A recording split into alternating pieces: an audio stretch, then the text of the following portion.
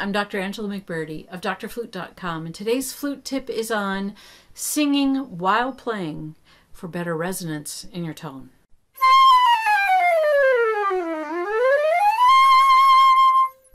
Have you ever tried playing and singing at the same time? It is an extended flute technique, but it's not a terribly difficult one. And let's try doing that because there are some really nice tone benefits from doing that. So it's not just a technique that is used in extended in 21st century type of pieces, but it's a technique, it's an exercise that you can use to warm up that will help build resonance in your tone. And we'll talk about why in just a second. If you've never sung and played at the same time, let me just give you a couple pointers as to how to start doing that. You want to use a tone that is, right now, that is easy for you. Don't try to sing too high, too low, whatever is natural for you. So I'm going to sing ah, because that's a nice, easy sound in my register. Now, I'm going to sing that tone, but I'm going to form an embouchure, all right? And while I form that embouchure, I'm going to sing and I'm going to blow some air at the same time. So I'm going to start off with ah, and I make an embouchure. Oh, now I'm going to blow air because I just sang when I shaped the embouchure, but now I want to blow some air. Oh.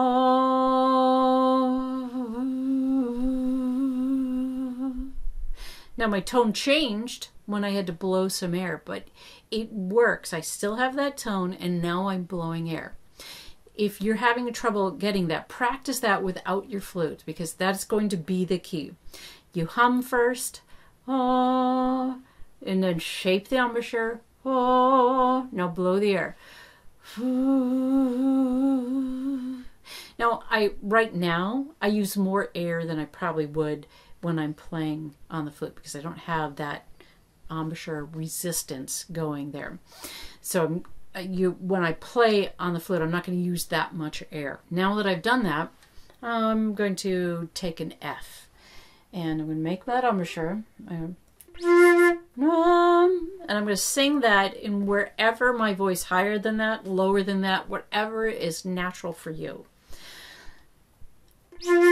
Now I'm going to try to do them both at the same time. And if you want to, get the humming going first. So I started it by humming, then I made the embouchure, then I blew the air.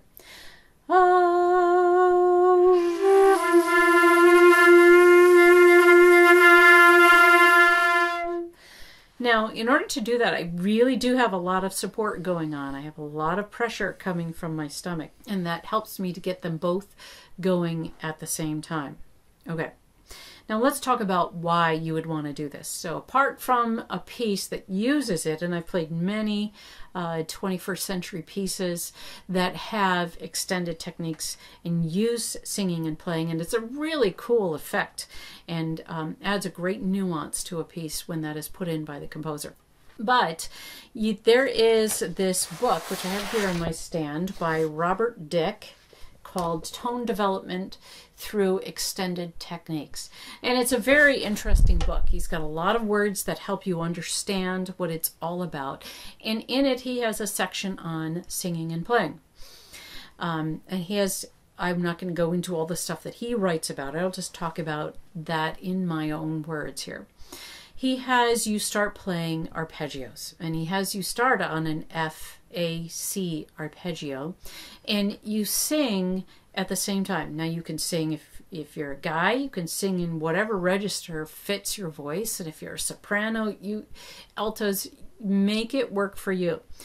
This, in his particular exercise, it goes up really high, and I can't sing up that high, and so I just take it down a level. So I'm constantly, when I'm playing this exercise, for me, I'm singing this, and then when it goes too high, I'm dropping down to here, and I'm following it, and then I'm dropping back down.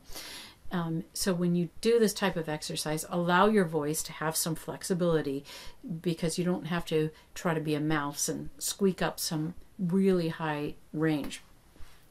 So he starts with this A arpeggio or F arpeggio, And I'm just going to start the way I showed you. Hum first.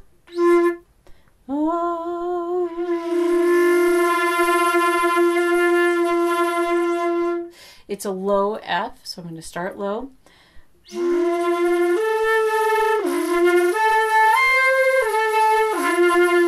Now I'm going to jump down the octave.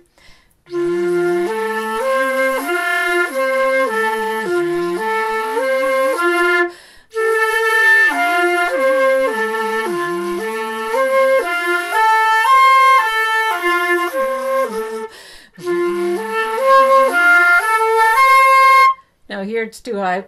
Now I'm jumping down the octave again.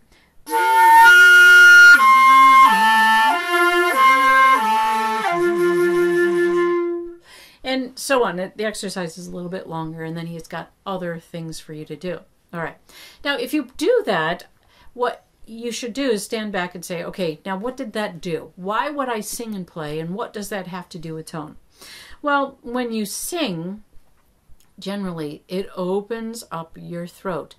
If I'm singing like that, I'm opening my throat.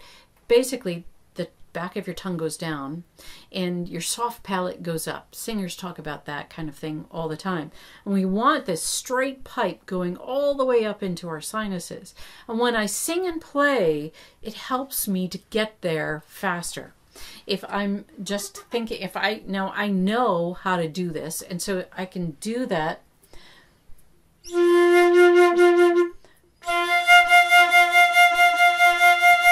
And think about, I'm playing that note and go, okay, is this down? Is that up? Am I keeping it tension free? And is it a straight pipe into my sinuses? I can do that because I've done it. I know, I've talked about it. I've trained, I've taught on it. But if you haven't really done that to have a handle on it, singing and playing is a perfect way to understand that. You can use other exercises. You don't have to have Robert Dick's book, although it's a great book to have, and it's got a lot of other exercises in it. But you could take your Taffanel and Gobert #1, and that is these.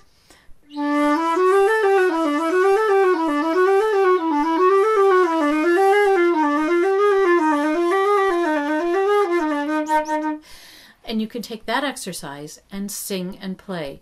And it doesn't have to be fast. Do it at a nice, easy tempo. All you're doing is thinking, is it relaxed? And when you sing and play, you say, wow, yes, that does feel different back there. Even, I mean, I can feel it and say, well, do I really play with it that open? I'm not sure. I'm going to have to think about it now. I'm going to play this Taffanel and Gobert exercise with singing and playing.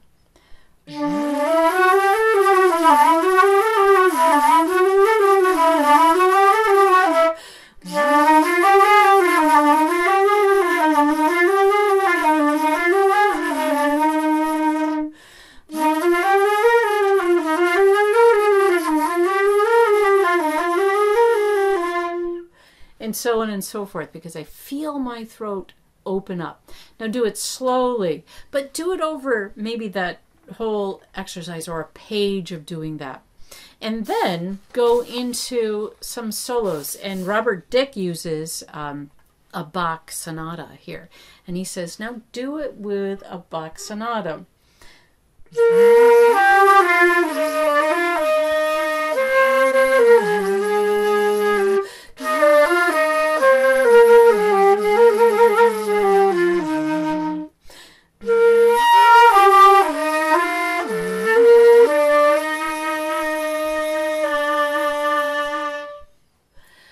And you don't have to use this one. You can use whatever you have. A Baroque sonata probably is a perfect thing to use because generally it doesn't go up too high and doesn't go down too low. And you're just get used to playing and feeling that throat that's open.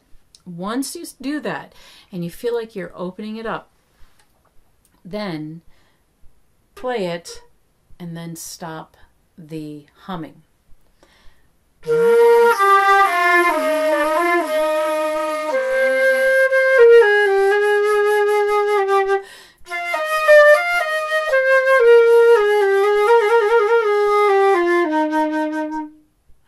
And the idea is Did you keep your throat the same, or did you close it off? Did it stay open, or did you go back to your old way of playing? And you can do that through your Taffnell and Gobert exercises.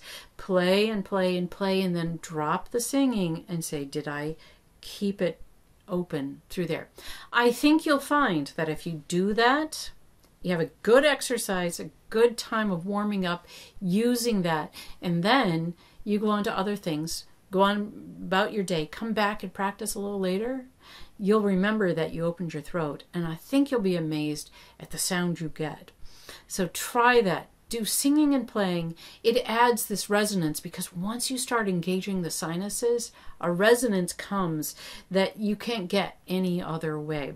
You need to have that resonance for your sound to carry, for your pianos to be heard in a hall, even though you're playing piano.